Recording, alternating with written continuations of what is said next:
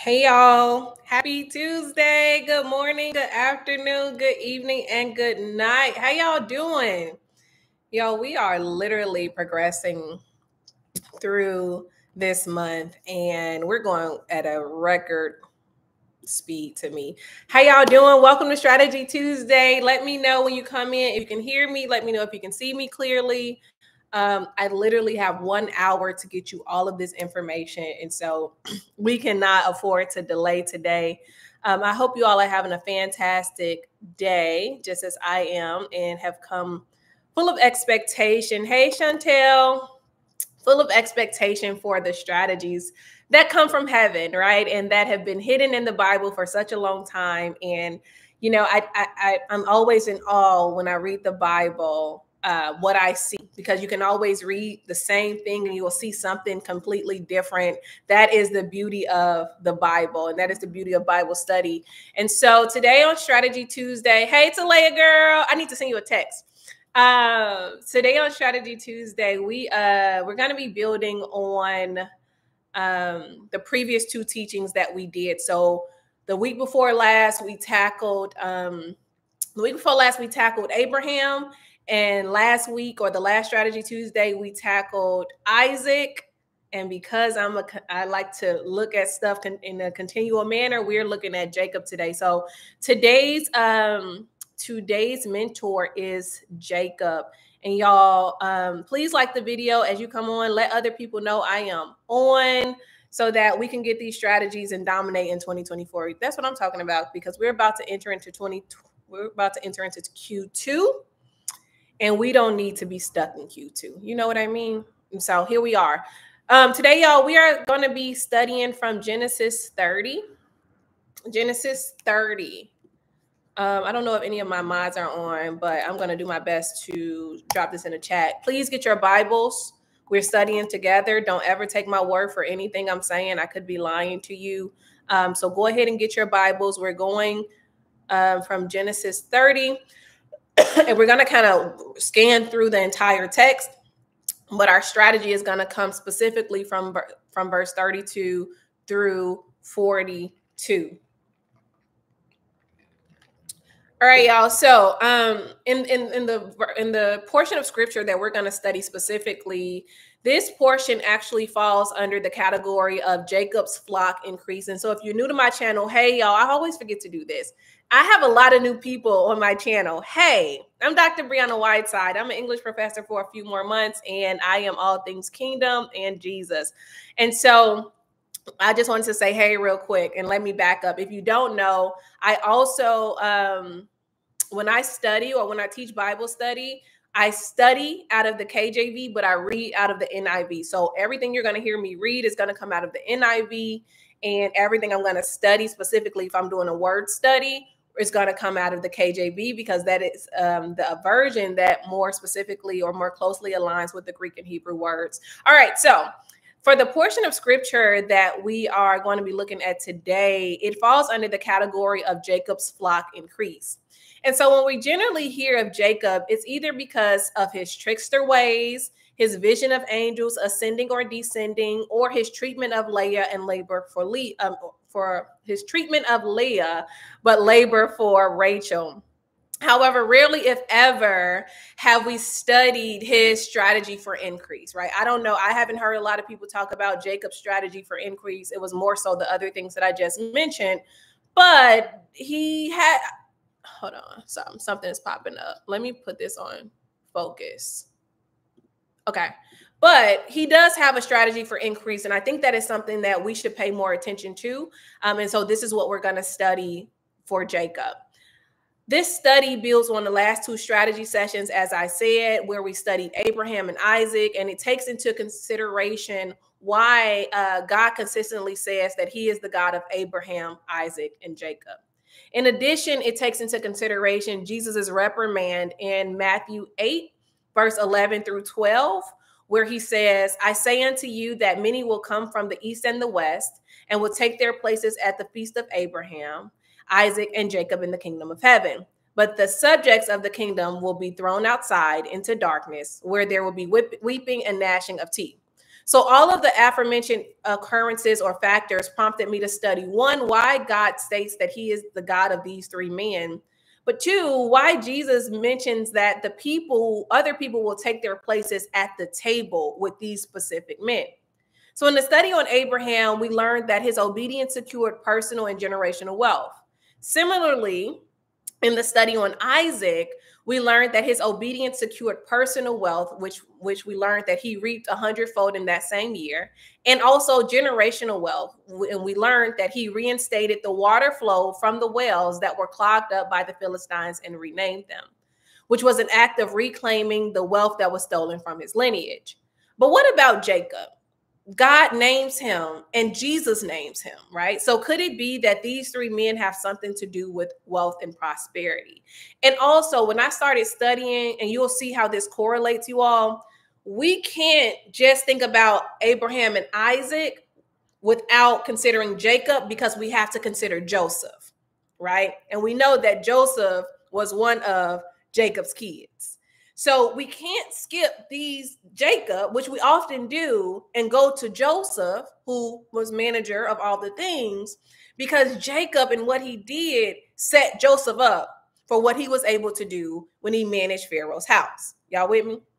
So in Genesis 30, verse 25 through 31, we learned that Jacob is ready to go back home, right? Rachel has just given birth to Joseph, who we also studied, and Jacob is ready to relocate. Laban, however, isn't prepared to allow him to do so because he realizes that God only blessed him because of Jacob's proximity.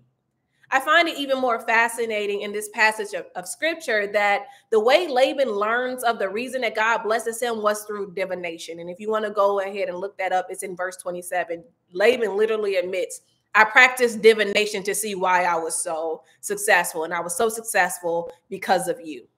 Either way, Laban is not ready to let go of his arrangement. So he asks Jacob to name his price, right?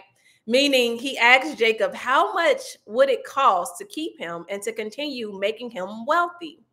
To this, Jacob responds that it's time for him to build up the wealth for his own family and to stop making everyone else more profitable. And this drops us into the passages of scripture that we're going to start studying. So verse 30 says, and this is Jacob speaking directly to Laban. He says, the little you had before I came has increased greatly, and the Lord has blessed you wherever I have been. But now, when may I do something for my own household? In desperation, Laban asks, what shall I give you, right? I know you want to do something for your own household, but what can I give you to keep making me more profitable, to keep you operating within my system? Jacob, realizing the opportunity that he had and knows that he has the upper hand, makes it clear that he doesn't want Laban to give him anything, but he will cut a deal. And this is where we get our first strategy. Your first strategy, and I'll drop this in the chat, is to secure your own household and lineage. I know this seems like it's counter-Christian. But as we're going to start seeing, according to Jacob, that he saw that securing his own household and his lineage was important. Remember, if we go back to verse 30, he says, the little you had before I came has increased greatly, and the Lord has blessed you wherever I have been. But now, when may I do something for my own household? So for the people who don't think that God is concerned about your house, your lineage, he is.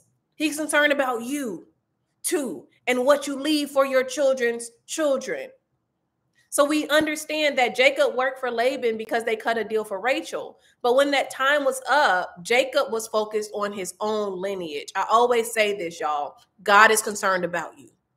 He is concerned about your legacy and what you leave for your kids and your grandkids and their grandkids, right? So in this text, we know that the only reason Jacob served for 14 years was due to a faulty agreement. But this was always about legacy. How do we know that this is about legacy and Jacob's story is also about legacy? God speaks in generations. He is the God of who? Abraham, Isaac, and Jacob. Abraham obeyed God and secured his legacy. Isaac obeyed God and secured his legacy. We're about to see Jacob move in the same way to secure his legacy. So let's go ahead and read. We're going to actually walk through blocks of the rest of these scriptures and then pull out strategies as we go through blocks. So the first block we're going to study is verse 32 through 33. It says, this is Jacob speaking. It says, let me go through all your flocks today and remove from them every speckled or spotted sheep, every dark colored lamb, and every spotted or speckled goat. They will be my wages, and my honesty will testify for me in the future. Whenever you check on the wages you have paid me, any goat in my possession that is not speckled or spotted, or any lamb that is not dark colored, will be considered stolen. So let's break this down. Let's go back to verse 32. Jacob tells Laban, let me go through all your flocks today and remove from every speckled or spotted sheep, every dark colored lamb, and every spotted or speckled goat. They will be my wages. Your second strategy is to use what may seem outwardly insignificant. Strategy number 2, after you have decided to secure your own household and lineage, you have to decide to use what may seem outwardly insignificant. This is what gets a lot of people caught up and hindered, because we think, oh, this is normal, this is usual, this is normal. People aren't going to pay me for this. People aren't going to see this as valuable. But we're about to see that Jacob is about to use something that seems invaluable to build generational wealth. Okay? So we can assume here that the number of unspotted and unspeckled flock far outweighed the number of spotted and speckled flock, because Laban was greedy, right? He wouldn't have allowed Jacob to have the upper hand so easily. And Jacob knew that from their previous dealing. And you know what their previous dealing was. He tricked Jacob into laboring an extra 7 years for Rachel. So Jacob, knowing that God was with him, came up with a single plan to use what seemed insignificant to Laban to increase wealth. All right? Y'all with me? We're about to enter into your third strategy. Your third strategy is to prioritize having a good name. Prioritize having a good name. Verse 33 says, and this is Jacob speaking, and my honesty will testify for me in the future. Whenever you check on the wages you have paid me, any goat in my possession that is not speckled or spotted, or any lamb that is not dark colored, will be considered stolen. So you must remember, as you're ascending, as you're building, as you are moving into whatever God has called you to do, you must remember that being integral and honest, they're still important. Though it may take you a little longer to get what you want, right? Don't fall for the trap of greed that will snatch your good name and your reputation. In fact, I want to also argue, and we can also argue this, that greed is what blinded Laban, right? Greed blinded Laban. In ignorance, verse 34 says Laban agreed to Joseph's terms and conditions. Why would Laban say agree to terms and conditions that he knew wouldn't benefit him? He wouldn't. But because Joseph appeared to present him with a strategy that would give Laban and allow Laban to keep the upper hand, Laban said, all right, cool. Whether it felt unfair or not, he said, cool, I'm going to always win. However, Joseph, knowing that this was his nature, decided to stay integral. Your integrity matters. Your character matters. Okay, y'all? Don't be seduced to be unintegral. Your character matters. Verse 35 says, that same day, he removed all the male goats that were streaked or spotted, and all the speckled or spotted female goats, and that had white on them, and all the dark colored lambs, and he placed them in the care of his sons. It stopped? What stopped? Okay. So your strategy 4 from verse 35 is to begin executing the plan immediately. We see here that right after Laban agrees, Jacob removed all the spotted and streaked animals that same day. So the same day the idea came to him, Jacob literally moves into production, right? We see that in the scripture. It says that same day he removed all the male goats that were streaked or spotted. So the same day that the idea came to him and that Laban agreed, Jacob begins moving into production, moving into execution on the idea. So we also see that God is here moving invisibly. It was God who gave Jacob the idea that he proposed to Laban. The only thing Jacob had to do was begin to do his part immediately, which the Bible says he did that same day. So what has God told you to do that you're still sitting on, that you haven't moved into production on? Because he gives all of us ideas. He gives all of us, the Bible tells you he loads you with benefits every day. If you ask, he will give it to you. He gives everyone ideas. Some people sit on them.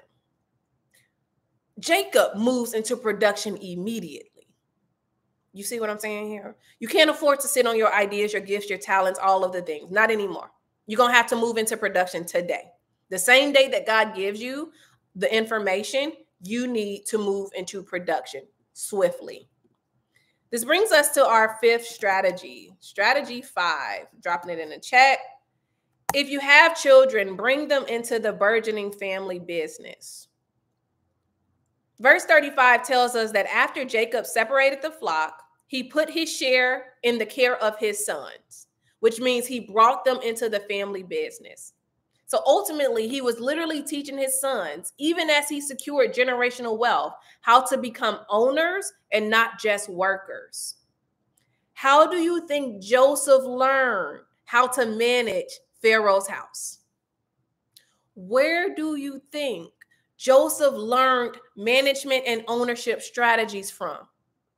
His daddy. When in the teaching that I did on Joseph, I taught you that while people teach that he went from the pit to the palace in one fell swoop, that's not true. Joseph started managing the family business first. Then he moved into managing Potiphar's estate, which is a private estate.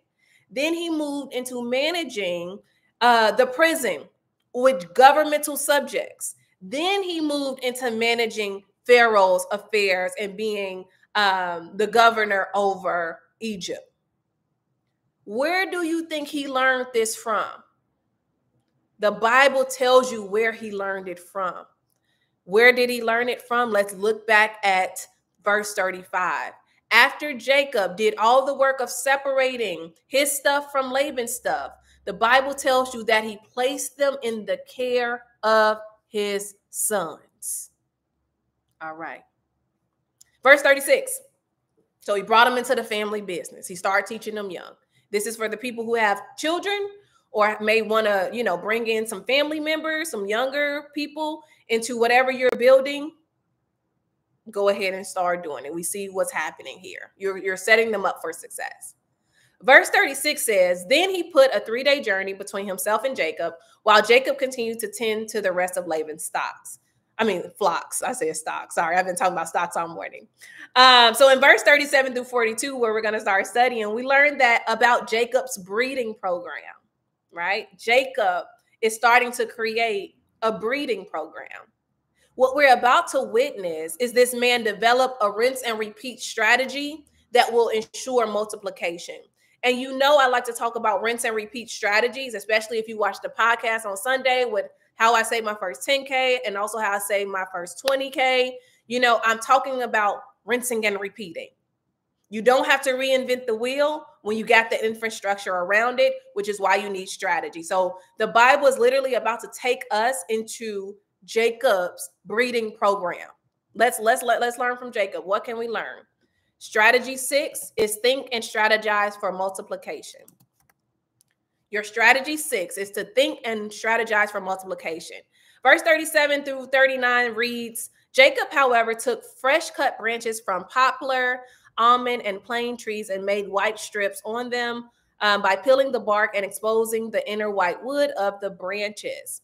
Then he placed the peeled branches in all the watering troughs so that they would be directly in front of the flocks when they came to drink.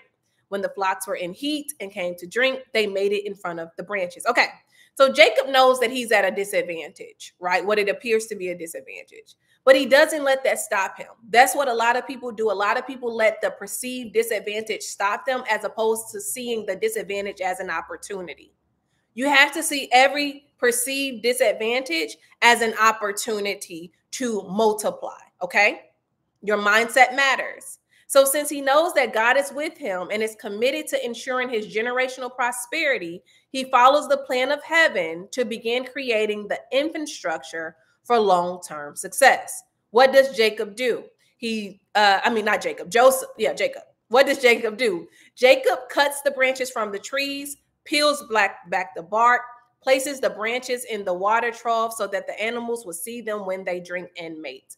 What we're witnessing here is Jacob partnering with God to execute a strategy for advancement.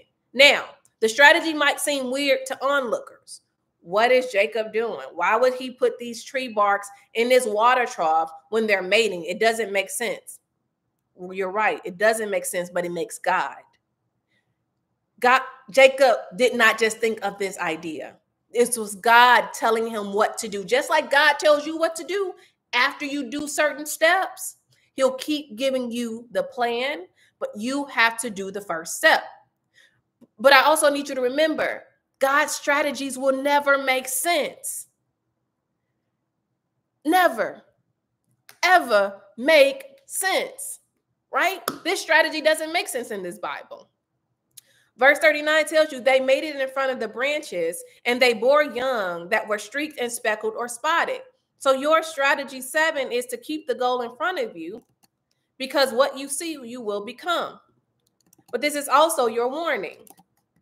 Your warning is make sure you keep the goal in front of you, because what you see, you will become. And this is what we learned from the animal production. The animals started producing after what they saw. Remember, Jacob separated the spotted and the spotted animals, the striped animals, and he gave them to his sons. They're 3 days journey away. What Jacob is dealing with now are purebred animals, right? However, when Jacob started to implement that strategy from heaven and put those branches in front of these animals, what happens? They started to produce after what they saw. The animals literally started to produce. The Bible says their offspring, it says, and they bore young that were streaked or speckled or spotted. So you have pure animals bearing young that were streaked, speckled, or spotted, just based off of what Jacob put in their line of sight, right? Another lesson in this is that what you see while you're vulnerable, and you're vulnerable when you're mating, when you're, engaging, you know what I'm talking about. I don't want to say it publicly, but you're vulnerable when you're in that position, right? And so are the animals. The animals are vulnerable as they're mating. What you're exposed to when you're vulnerable is what you're subject to produce. Let me say it this way. What you see while you're vulnerable is what you will subject your offspring to. What you see while you're vulnerable is what you will have the ability to subject what you're producing to. The parent animals were not spotted, but they produced spotted kids. Why? Because of what they were doing, what they were looking at when they were vulnerable as they were producing. So we see that though it really didn't impact the parents, it did impact their offspring, and it morphed the genetic line. Y'all following me with this? What the parents saw when they were vulnerable as they were producing morphed the genetic makeup of their offspring, and the evidence is worn on the bodies of their offspring. What the parents saw had the ability to morph the genetic line. These were purebred animals. That is also your lesson. We can learn from this, a strategy to keep what you want to happen in front of you. But you can also learn a lesson that what you start to do when you're vulnerable, what you produce out of that vulnerability is going to show up in what you were looking at. Verse 40 says, Jacob set apart the young of the flock by themselves, but made the rest face the streaked and dark colored animals that belonged to Laban. Thus he made separate flocks for himself and did not put them with Laban's animals. So this moves us into strategy 8. Keep things separate. Keep things separate. Keep the main thing the main thing. Jacob set his new flock aside and didn't allow them to commingle with Laban's flock. Why? Because he wanted to keep producing. He wanted them to keep producing after their own kind. Okay? Verse 41 says, I'm sorry, I'm moving so fast because I'm going to have to hop off of here. Verse 41 says, whenever the younger females were in heat, Jacob would place the branches in the troughs in front of the animals so that they would mate near the branches. Verse 9, not verse 9. Your strategy 9 is rinse and repeat. We just saw Jacob rinse and repeat. What did he rinse and repeat? Since Jacob saw that the strategy worked with the first batch of animals, all he had to do was rinse and repeat for the next batch. This is similar to what I did when I, found the financial strategies that work for me and started partnering with God. I never have to reinvent the wheel. Once I create the infrastructure surrounding the idea, all I have to do is keep doing it over and over again. You don't have to create it again. The hardest part will be the creation of it. Once you get it created, you never have to touch it again once you've mastered it. It's a rinse and repeat system. So we're seeing Jacob rinse and repeat. He saw that it worked for the first batch, rinse and repeat. That's all you got to keep doing. That's all wealthy people do. They keep doing the same thing that worked. Keep doing the same thing that worked, y'all. Verse 42 says, but if the animals were weak, he would not place them there. So the weak animals went to Laban and the strong ones went to Jacob. So what we just saw Jacob do is conduct a SWOT analysis. Strategy 10. Conduct a SWOT analysis. And if you don't know what a SWOT analysis is, I'm going to tell you. But we first have to understand that Jacob was interested in building a strong legacy, which means that he was interested in only utilizing what will produce the best results. So since he was hands-on in building the infrastructure, he had enough knowledge to understand strengths and weaknesses.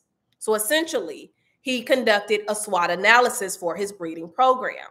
And so a SWOT analysis here is a strategic planning tool used by businesses and organizations to identify and evaluate internal strengths and weaknesses, as well as external opportunities and threats. So let's walk through Jacob's SWOT analysis. Number one, what is a strength? When you're thinking about conducting a SWOT analysis, the strengths are the internal attributes and resources that give an organization an advantage over others in achieving the objective. I'm going to drop it in chat if you're taking notes. Okay, so if you're conducting a SWOT analysis, which we're about to see Jacob do, it is the internal attributes and resources that give an organization an advantage over others in achieving an objective. So what were the strengths here? Jacob learned that he could manipulate the genetic makeup of the flock to cause them to reproduce after what they saw. So he created the plan and he stuck to it, rinse and repeat, right? That is the strength. He was hands-on enough. He created the strategy. He tested the strategy. The strategy worked. It's going to work every time. It's going to hit every time, especially why? Because the strategy came from heaven. Heaven's strategies always hit. Okay? Sorry, I'm getting amped. Let me calm down. He created this plan and he stuck with it. SWOT analysis strength. The W in SWOT analysis are to account for the weaknesses. These are the internal factors that may inhibit an organization's ability to achieve its goals. So what are the weaknesses that may impede Jacob's breeding program? Well, since the flock would produce after what was in their line of sight, he kept the newly spotted offspring away from the non-spotted so that like kind would keep producing after itself. So the weakness that Jacob was ever able to assess was, if I don't keep these two flocks separate, they will begin to commingle and I will lose the production that I am doing, right? So since he knew, because he understood the strength, he also knew that there was a potential for weakness if you don't keep these two things separate. Y'all rocking with me? In the SWOT analysis refers to opportunities, right? So these are the external factors that the organization could exploit to its advantage. So Jacob took advantage of the natural life cycle. The female animals were going to mate when they were in heat. So Jacob decided to use their natural desire and opportunity to continue growing his business. Remember, everything in life either operates in cycles or by timelines or timetables. And sometimes the trend is your friend. But you'll only be able to identify the cycles or the trend if you've done your due diligence, right? So don't be frustrated when God hasn't given you a team to help you yet, because you need to learn the fundamentals of how this thing is going to work. You need to be on the ground level. You need to be on the floor. You need to know how this thing works that you're building, because you won't be able to teach someone else how to help you run it if you don't know the natural cycle of what it is you're building. And what you're building does have a rhythm. It does have a cycle, right? And they do. And even in every rhythm, in every cycle, you will have opportunities. We don't see anywhere that Jacob had help with this breeding program. He's building it from the ground up with insight from heaven, with information from God. I'm not making this up. It's right here in the text. T. So we just moved from O. Now let's look at the T. The T in SWOT analysis refers to, let me drop it in the chat, threats. These are the external factors that could potentially harm this organization's performance. So Jacob realizes that he needs to maintain the strength of his breeding program, right? Excuse me. So he decides to only allow the stronger females to mate in front of the branches he created so that they would produce after what they saw. That is a threat. He knew that if I let these weak animals mate in front of in front of these branches that I've created, then they're going to continue to produce weak offspring. I don't want that. That is a threat. So I am only going to allow the strong animals to mate in front of my stuff. If you haven't liked the video, please like the video, right? So Jacob was able, because he was integral in working with the infrastructure, working with the strategy that God gave him, working through it all, he was able to conduct this SWOT analysis that would allow him to what verse 43 says, and I'm going to read the text. In this way, the man grew exceedingly prosperous and came to own large flocks and female and male servants and camels and donkeys. And this brings us back full circle. Jacob's ability to develop infrastructure around a strategy from heaven allowed him to be prosperous. Go back and look at how the Bible talks about Abraham and Isaac's financial success. And you'll see that there is a very visible through line through all of them. Even when we bring Joseph in, there is a very visible through line of success, right? So when we think about Jesus's reprimand in Matthew 8, verse 11 through 12, and we're bringing this back full circle, when he says, I say to you, and this is after he is talking with the centurion and he compliments him on his faith, right? Right before he agrees to fully heal the servant, Jesus says, I say to you that many will come from the east and the west and will take their places at the feast with Abraham, Isaac, and Jacob in the kingdom of heaven. But the subjects of the kingdom will be thrown outside into the darkness, where there will be weeping and gnashing of teeth. So we see here that the clearest through line between father, son, and grandfather is that they were prosperous and wealthy. So when Jesus is speaking about people taking their place at the feast with these great men, he's alluding to their ability to do the same thing. What is the same thing? To become prosperous and wealthy. Unfortunately, the children of the kingdom, you and I, because of our refusal to abide by kingdom laws and politics, will not sit down at the feast, but will suffer due to our own unbelief. That's all I got today. That's Strategy Tuesday.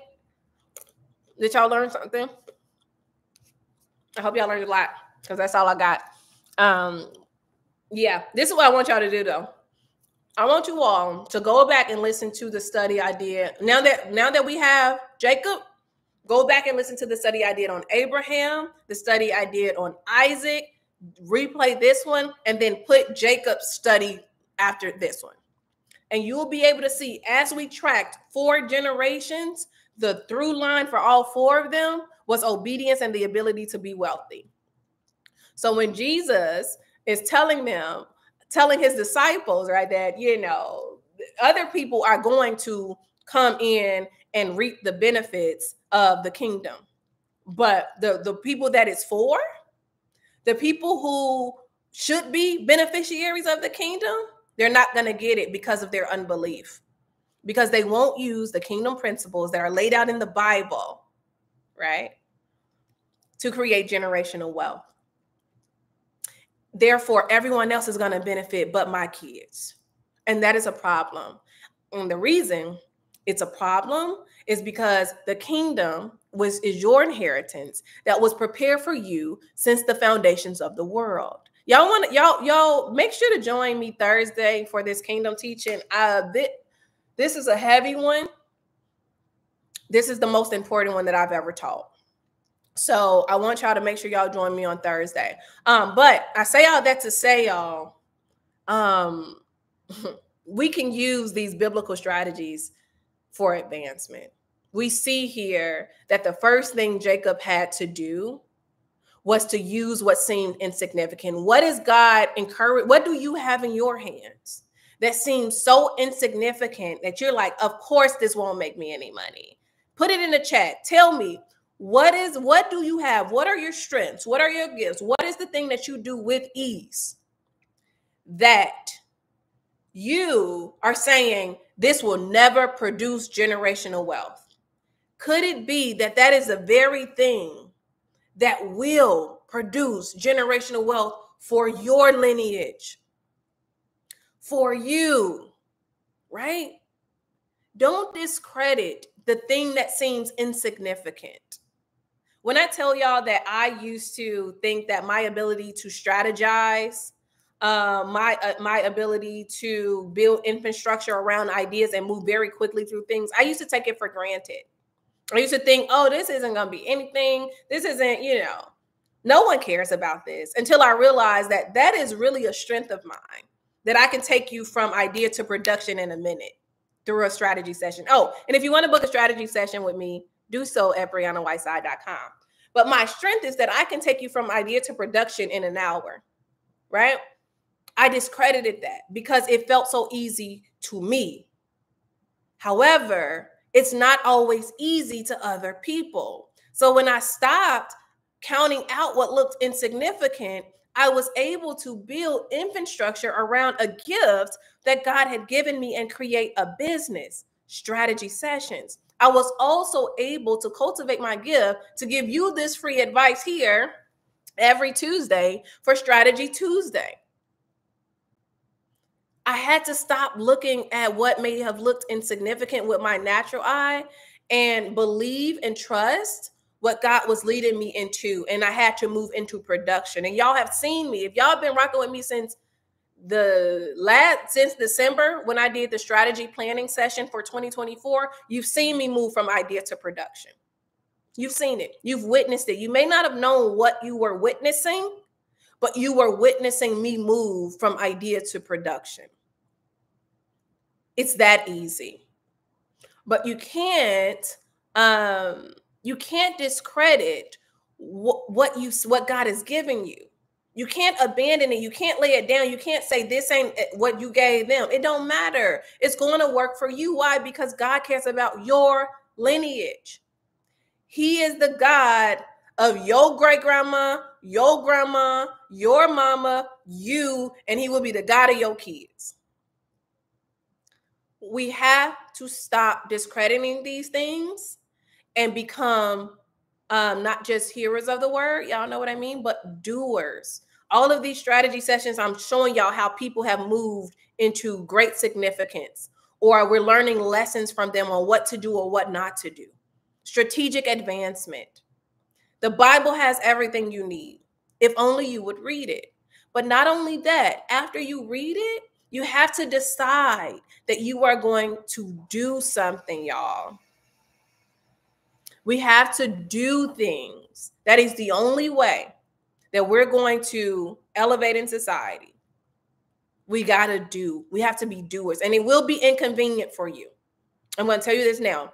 It's going to be inconvenient. When God starts to give you ideas, they're going to come at inopportune times. They're going to stretch you. They're going to seem very difficult to do. You won't have this necessary support that you may feel that you need, but he already knew that. And he gave it to you in that season anyway. Why? Because embedded in what he told you to do was your ability to do it. No matter what the external circumstances said. When he told you to do it, what we understand, what he also understands is I've just given you the power to do it. It left my mouth because you now have the power to do it. Right? But your unbelief, I know we like to say the opposite of faith is fear, is not true. The opposite of faith is unbelief. Your unbelief will trick you out of opportunities that were destined for you and mock you for not having anything. That's how wicked it is. You have to come into agreement. And the way that you come into agreement is moving into production of whatever God has been telling you to do. This is obedience. This is what we call obedience. You move into alignment through deciding to do what he told you to do, even if it is uncomfortable, even if you got to wake up earlier and go to sleep later. I'm not telling you not to rest, but I am telling you, you're going to have to put some skin in the game because it'll never be a great opportunity to become who God created you to be. It'll never be a good time for you to become who God created you to be. You know what I mean? Take me, for example. And let's go back to the text when God gives Jacob this strategy about what to do and putting these branches in front of these mating animals. That strategy didn't make sense. It, to the natural naked eye, it would not look profitable. That doesn't look like it's going to do anything, right? Bring it to me. When I knew I had to leave my career. God, if you want to prosper me, you can prosper me while I'm still in my career. It's going great. But God's like, no, I want to prosper you. I need you to leave this thing though. And I'm like, you sure? That didn't make sense, y'all, to leave job security that I could have for the rest of my life. As a matter of fact, let me tell y'all something. This month, we're in the month of March. My tenure case, had I not resigned, will be going up for evaluation this very week. This very week, they would be making decisions on me being a tenured professor. This very week. But I didn't go up, no matter how good my case was, because God said, I need you to come out.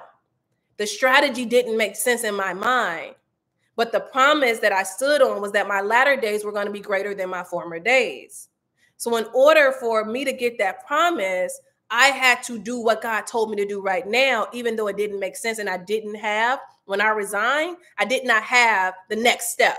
And I still don't have the next step yet. We're stepping, right? It's becoming a little more clearer, but I couldn't see anything when I was in the decision of the resignation.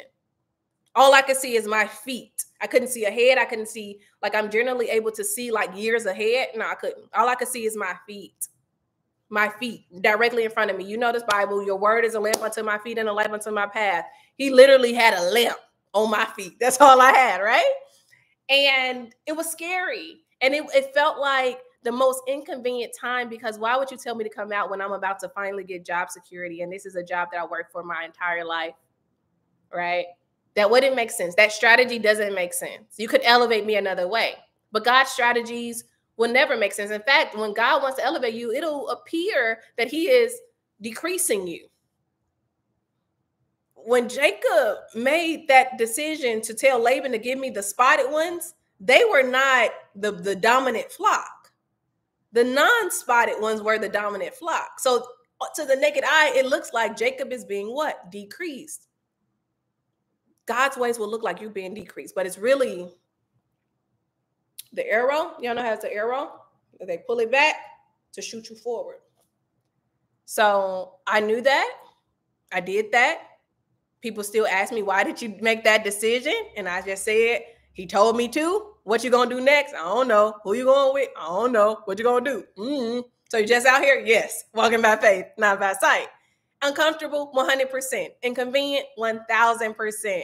In purpose, 100%. Am I in full expectation that God is going to guide? Yes. He has to. He has to. You know what I mean? So I use Jacob's story. I use Jacob's story to show you a pathway. To also bring back into remembrance that when Jesus is talking about prosperity, generally he's also talking about these 3 generations who we've walked through their success for the last 3 weeks, right? We walked through their success generationally. And if you go back to Joseph, you'll see we walked through 4 generations.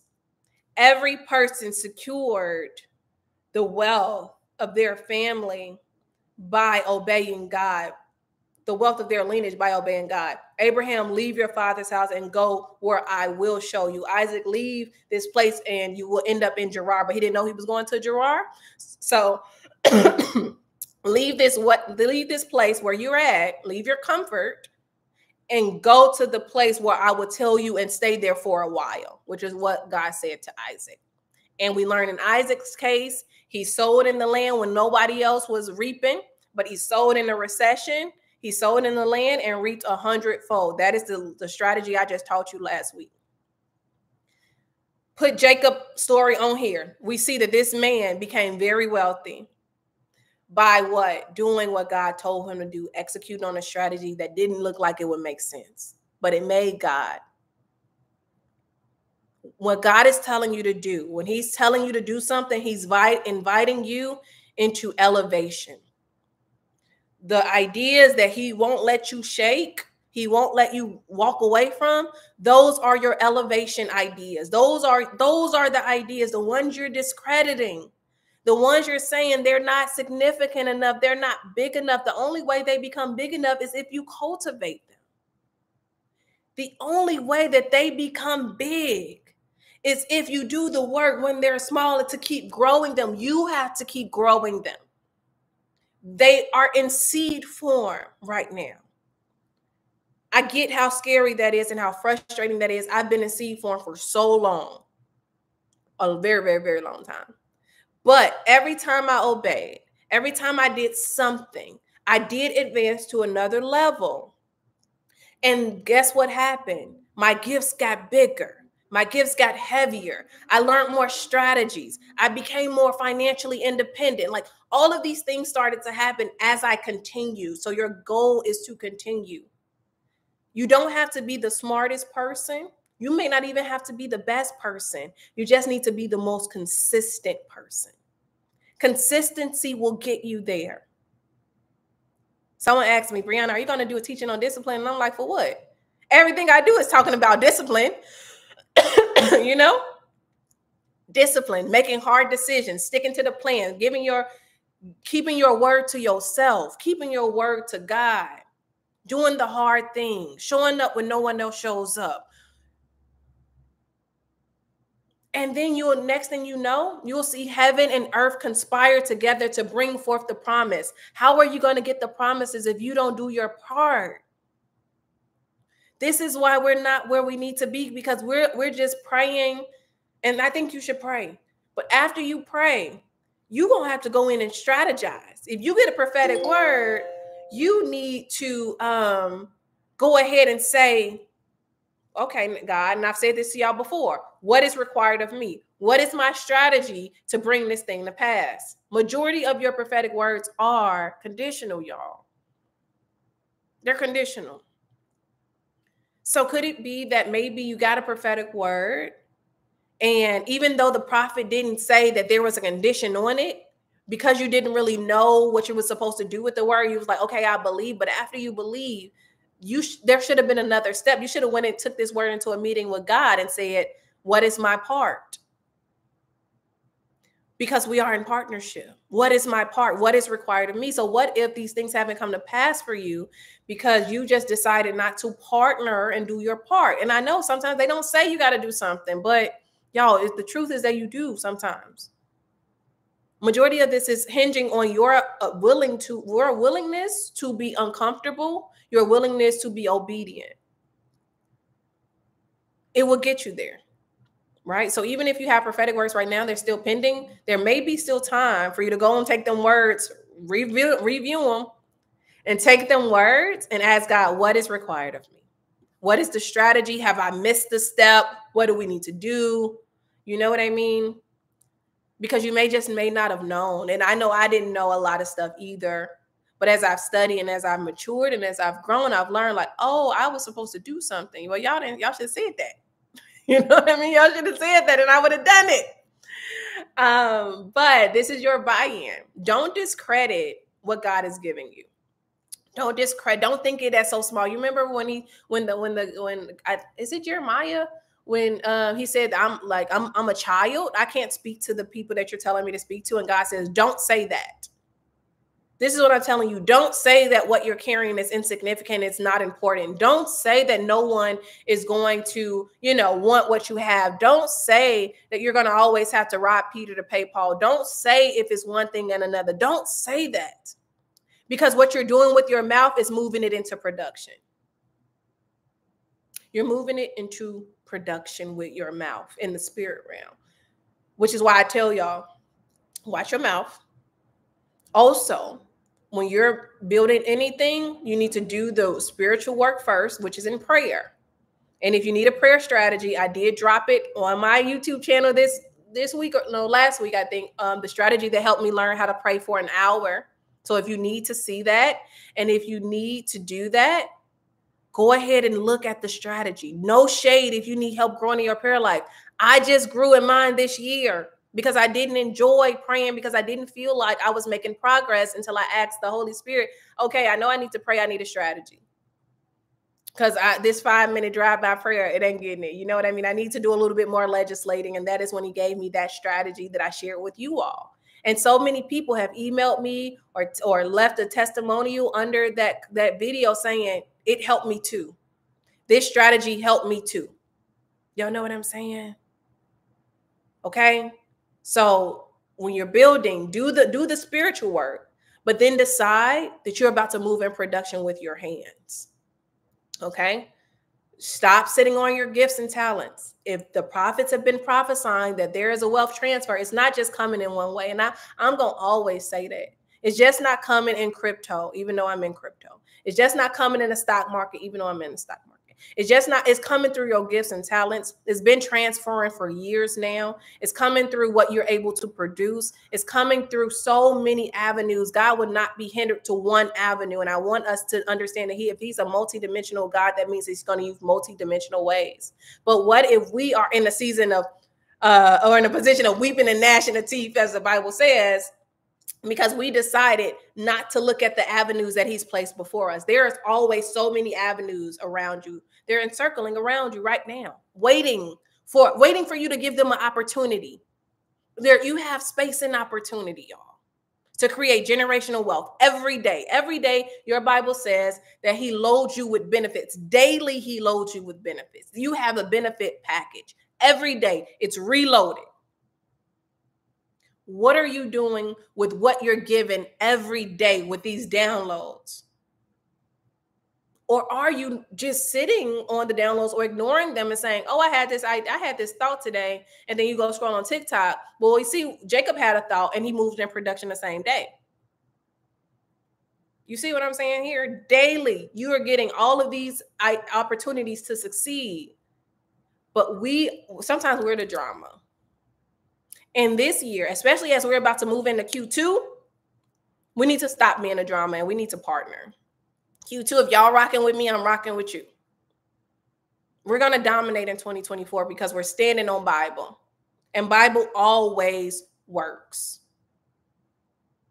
By standing on Bible, doing what it says always works. Remember what I told y'all when we came into the new year. What did I say? Old strategies are not going to work for you.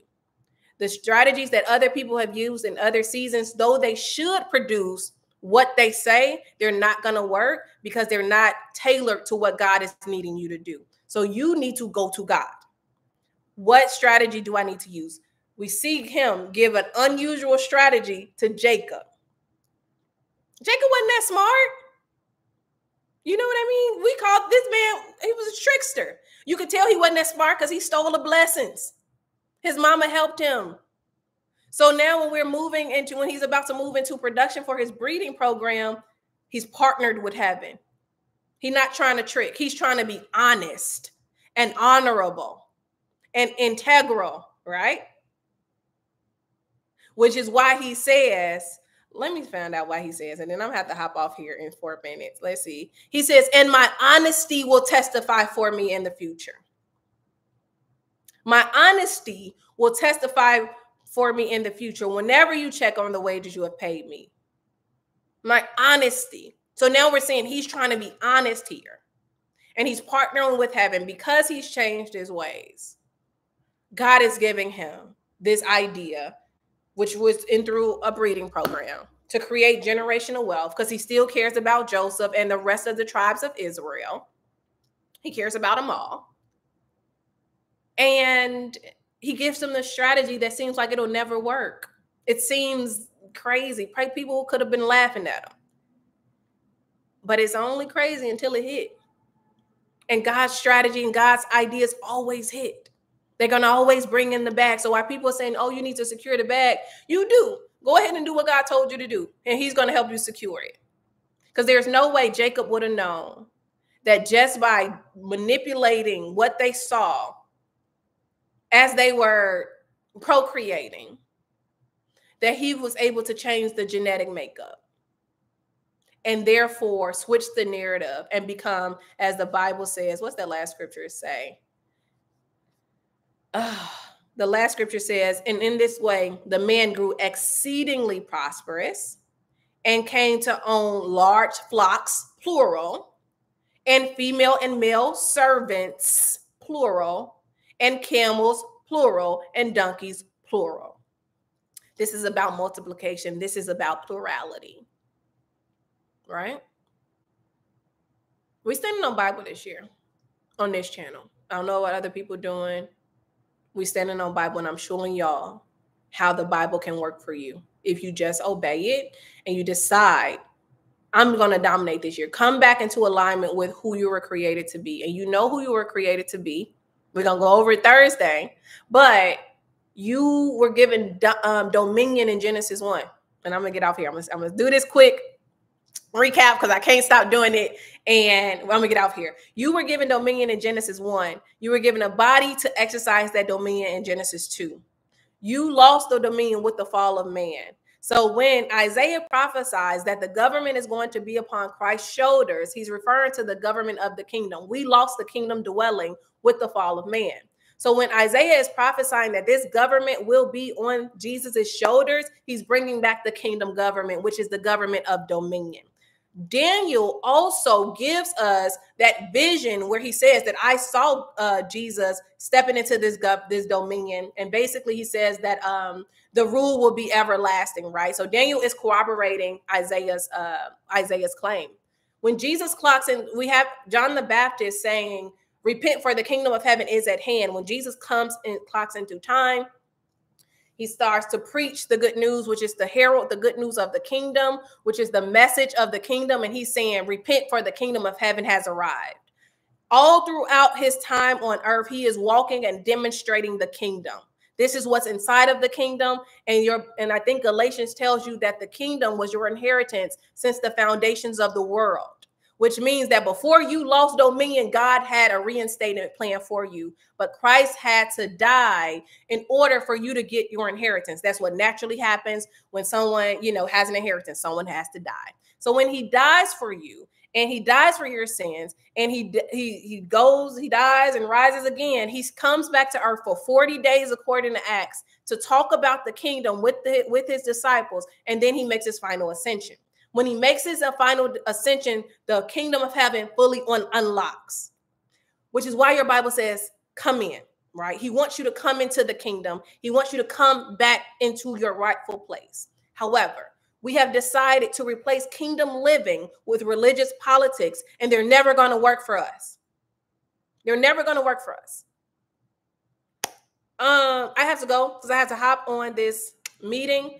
Be sure to join me Thursday night for another installment of the Kingdom series.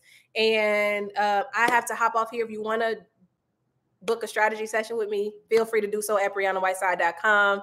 I got to go, y'all. I'll talk to you soon. Bye.